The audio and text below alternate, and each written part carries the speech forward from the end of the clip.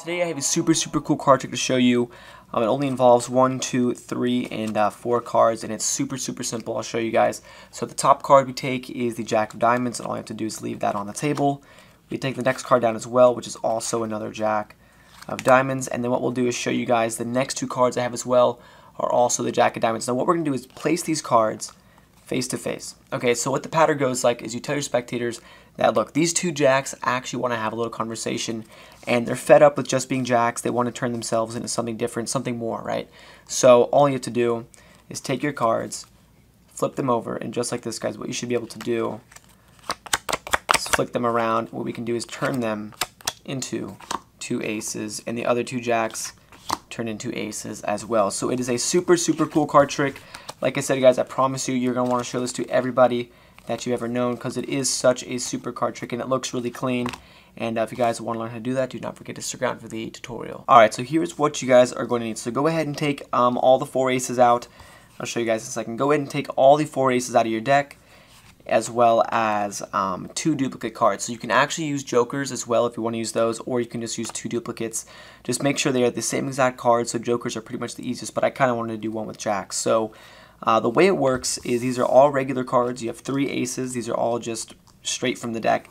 And then what you do is you take one of those duplicates and you go ahead and you double stick tape that to one of the aces. So it could be any ace, but in this case I just use the ace of spades. And since these are just stuck together, just like that, guys, back to back, ace to jack, and then once those are stuck together, all you have to do is actually put a piece of double stick tape right in the middle of that duplicate. So I don't know if you guys can see it. I was trying to get the light to shine on it, but there is a piece of double stick tape right in the middle of that.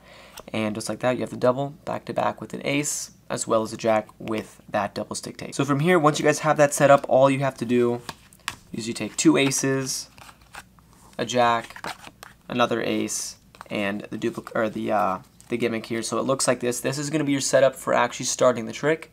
And then the way you start off is, let's say we go to the back. It should look like this, with you know, your gimmick ace face up, and then these 4 cards face down, and in the 3rd position you're going to have one of those jacks, right? So what you do is take the 3 cards, put those into a pinky break. So now you're holding the top 3 cards into a pinky break, and the first thing you do when you walk up to the spectators, go ahead and show them, okay, so I'm going to show you guys a trick. It only uses like 1, 2, 3, 4 cards. You count off the cards above the break, and you make sure not to flash that bottom ace there. And all you do is when you count the cards off, you can put them back into a thumb break, and then from here you do a series of triple lifts and double lifts. You do a triple lift, you show them, okay, so look, so the first card we're going to use is the Jack of Diamonds. You put that back onto the break, you push off just 1 card, they think that's a Jack of Diamonds, and then you do another double lift, and since you have that break, it's super easy to come back. Sorry, so the second card we have is another Jack of Diamonds. You can push that off, put that on the table. From here you're left with these 3 cards, and all you have to do is just take the top card here. So this is a single card, and this is going to be that packet of doubles underneath right there. And all you have to do, you kind of have this in middle grip with your thumb and your middle finger, kind of, you know, encompassing the entire card. All you have to do is flip over both cards at the same time and say, look, so now we have 2 other jacks here as well. So what we're going to do here is, once you show them the jacks and you make sure not to flash any cards below this one, because this is a little packet, all you do is tell the spectators that you want to have these 2 jacks, or these 2 jacks want to have a little conversation. So we're going to stick them face to face. And since you have that stickiness, or that sticky card in the bottom, when you stick these together, make sure they're flush. So make sure they're flush right now, they're face to face. All you do is make sure to apply some pressure with your index finger underneath, as well as your thumb on top. So these are kind of squeezing. And it doesn't look like too much is going on here, because the spectators aren't going to be looking at your index finger too much. All you have to do is make some misdirection, you know, talk about how the jacks want to turn themselves into something better, you know, they're sick of being jacks. Whatever you want to say, just make sure you just apply that pressure.